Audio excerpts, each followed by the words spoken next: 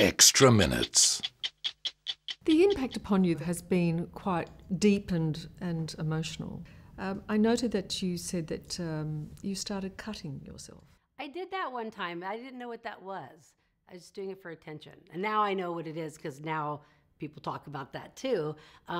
So I think I felt like I was just trying to get attention, but now I know what that is. And it's like, oh, you give yourself that little bit of pain physically and it kind of takes away that emotional pain. I didn't know that's what I was doing then, but now I can see that one time I did that, that was really what it was.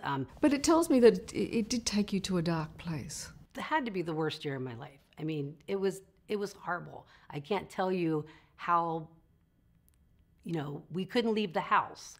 The phone rang off the hook. Everyone said I was a liar and my mom was a horrible person. I couldn't get away from it. People knew what happened. It was just, it was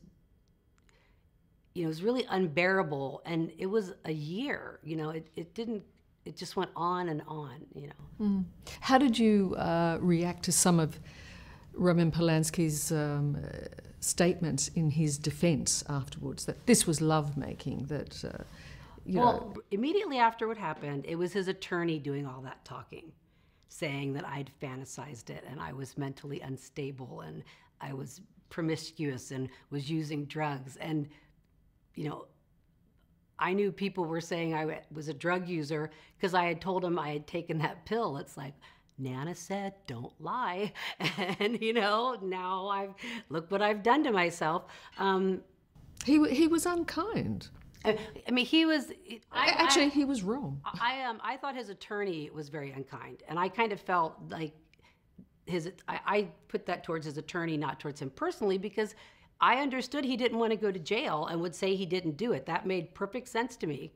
He doesn't want to go to jail. But in his book, he was rather unkind to my family. Not untruthful, but just a little bit untruthful. Mostly truthful, but the way you say things can be, unkind. And I did resent that. And it was like, we've been through a lot. You did not need to do that to me and my mom. That was not a nice thing and, obviously deliberate.